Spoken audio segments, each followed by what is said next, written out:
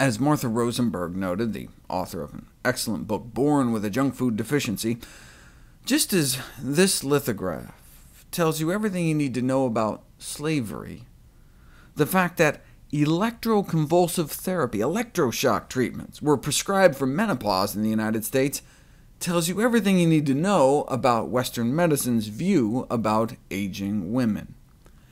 Here in this 1946 medical journal ad, amphetamines speed was recommended in conjunction with such fundamental measures as electric shock and estrogenic therapy. Doctors could throw in a little Thorazine too while they're at it.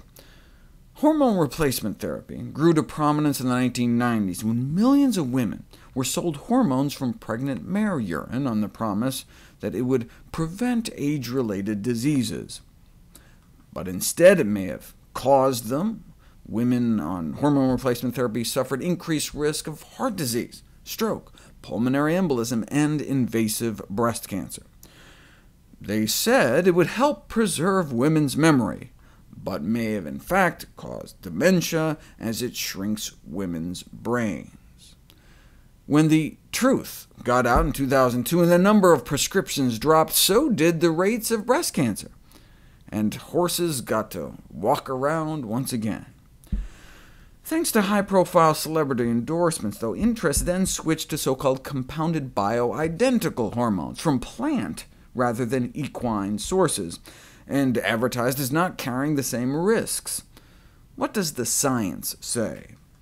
A bunch of new reviews on the subject out from the American College of OBGYNs, the Mayo Clinic, to the editors-in-chief of the Journal of the International Menopause Society, all concluded that bioidentical hormones, being bioidentical, carried the same risks, benefits, and side effects, which is not a good thing, and even worse, when the FDA actually analyzed them to see if the contents matched the label, nearly a third failed the analysis. Even in the same bottle, doses could be all over the place.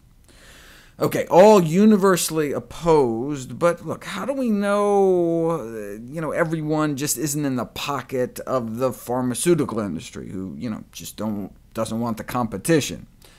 Well, whenever I'm skeptical, I turn to the medical letter on drugs and therapeutics, considered to be one of the least biased sources in medicine. They're kind of like the Consumer Reports of the drug world, and in fact was actually co-founded by the co-founder of the publisher of Consumer Reports more than 50 years ago. As they like to brag on their website, the medical letter does not accept grants from any source, donations from anyone, funding from any entity. They won't let their work be used for promotional purposes, and they don't accept any advertising. They recently reviewed bioidentical hormones and came to the same conclusion. There is no acceptable evidence that bioidentical hormones are safe or effective. Patients should be discouraged from taking them.